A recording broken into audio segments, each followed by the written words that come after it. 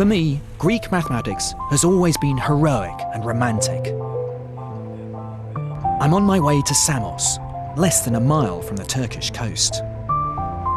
This place has become synonymous with the birth of Greek mathematics, and it's down to the legend of one man.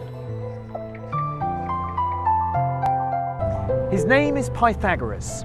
The legends that surround his life and work have contributed to the celebrity status he has gained over the last 2,000 years.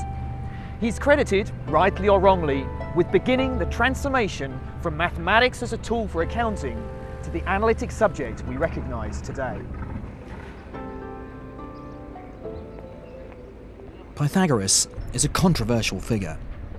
Because he left no mathematical writings, many have questioned whether he indeed solved any of the theorems attributed to him. He founded a school in Samos in the 6th century BC, but his teachings were considered suspect, and the Pythagoreans a bizarre sect. But Pythagoras is synonymous with understanding something that eluded the Egyptians and the Babylonians: the properties of right-angled triangles. What's known as Pythagoras' theorem states that if you take any right-angled triangle, build squares on all the sides, then the area of the largest square is equal to the sum of the squares on the two smaller sides. It's at this point for me that mathematics is born and a gulf opens up between the other sciences. And the proof is as simple as it is devastating in its implications. Place 4 copies of the right-angled triangle on top of this surface.